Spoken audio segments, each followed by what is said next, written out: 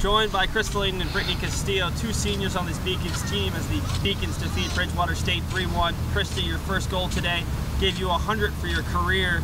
Did you ever anticipate this was a possibility? I definitely didn't think it was a possibility. I mean, I honestly have just my team, my coaches to thank, because they're the ones that put me in this spot to make it a possibility, and it definitely feels amazing. I'm so happy. I can't even describe it, honestly.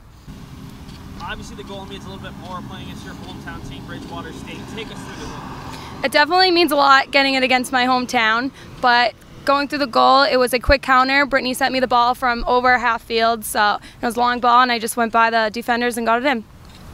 Brittany, your first assist of the year, a long road back from your knee injury that occurred just over a year ago. Why do you think this team is starting to gel with two consecutive victories late in the year? I think team chemistry is a huge reason why we've been gelling more, especially with consistent wins back-to-back.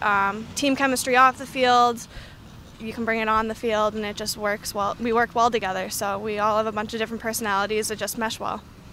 A bit of a different formation today. Why do you think this team is able to change up the formation and do so many different things with so many talented players?